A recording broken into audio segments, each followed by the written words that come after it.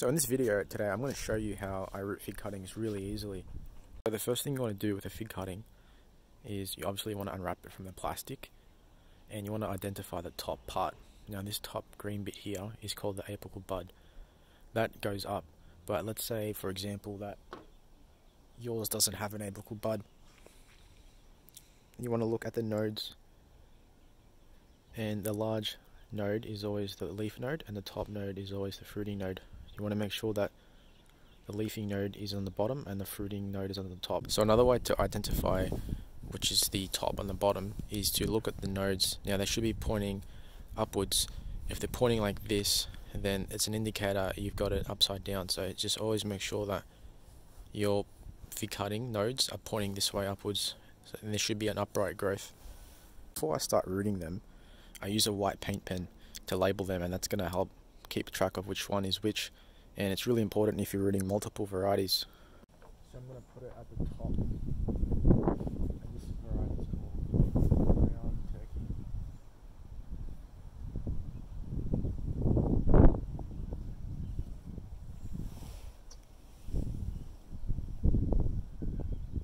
And that's how you label fig cuttings. Once you've got your fig labelled, there's a lot of options you can use to root them. Now I like to use these plastic cups because you can obviously see through the cup and you don't have to worry about if the fig's taken or not. All you need to do is just drill a couple holes at the bottom, or you can melt a hole at the bottom too, and you'll never have to worry about seeing if the roots are coming out or not. So these are, in my opinion, a really good option. As much as I like these plastic cups, I think these ones are better because if you take a look at the fig cutting, I'll show you right now, it's quite long. Now if you match them up, the ratio is just the same, so you can put this in really deeply like this and you can get more nodes under the soil. That means you'll have a high success of rooting. So I'll show an example of a fig that I rooted using one of these tube pots. Now if I take it out, you'll see just how great the root system is. Now look how much depth there is to that root system. That's really deep, and that's going to allow the fig to take with a high success rate. You can definitely use these types of pots. However, I don't think they're as good as the other ones because the depth level isn't as high. If you get a larger one like this, you can definitely use that. You'll just need to use more soil. So the next important thing when rooting figs is using a really well draining mix that also holds onto moisture. Now what I have here is a mix of composted pine fines, coconut coir and coarse perlite. This mix here is using that part, and you can see how great the root development is. Let's say that you don't have that. I'll show you how to make a really great rooting mix. So all you need to do is use half perlite and half coir, and just give that a mix, and that's really great for rooting figs. So once you've got your fig ready to go into the pot, you want to make sure that you don't put it all the way to the bottom, because if you do that, there's nowhere for the roots to go. So what you want to do is aim for a little bit below the halfway mark, which is about 40%. So if the fig goes here, the root system below can establish itself. Optionally, what you can do is use a rooting hormone like this. Now this is optional and you don't have to use it, but if you want to have great success, this is something that I'd recommend.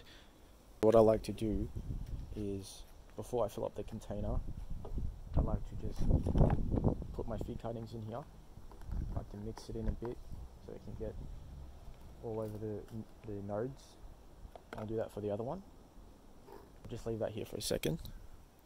While I have my fig cuttings rooting in the hormone for a minute or two, I'm going to fill up my container.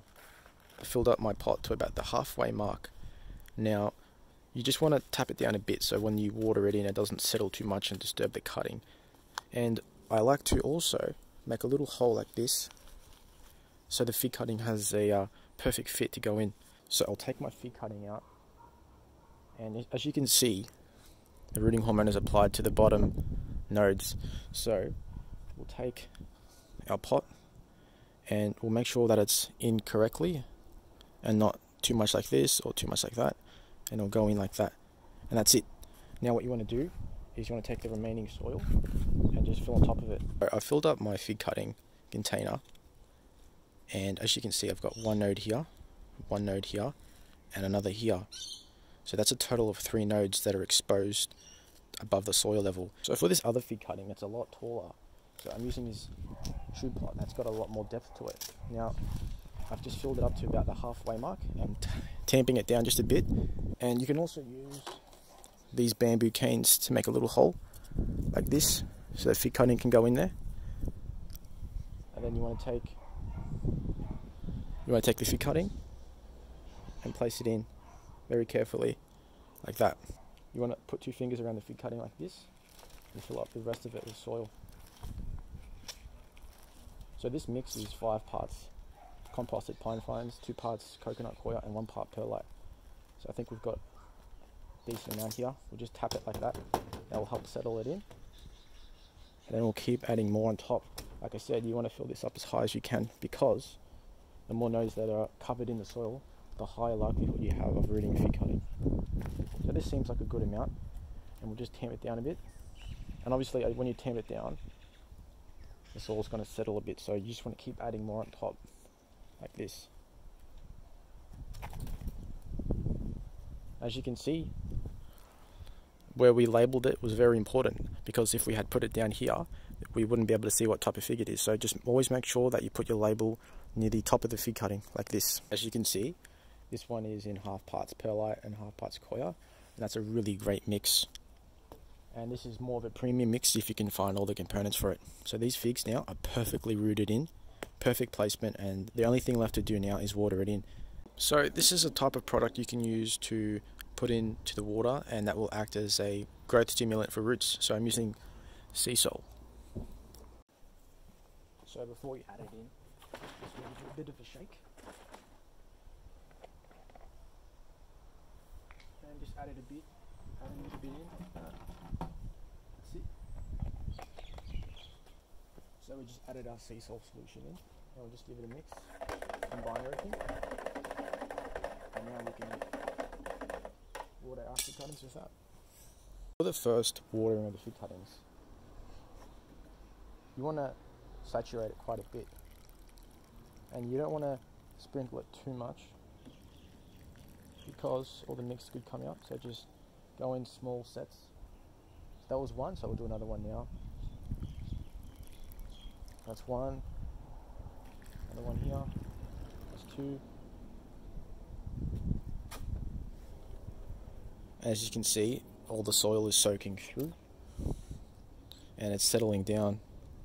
After we watered our fig cutting, it's coming out of the bottom, and that means that it's been perfectly saturated and it's ready to go. And that's pretty much how you root fig cuttings. It can take anywhere from 2 to 10 weeks, and if you want to push it even further, I'm going to show you how to do that now.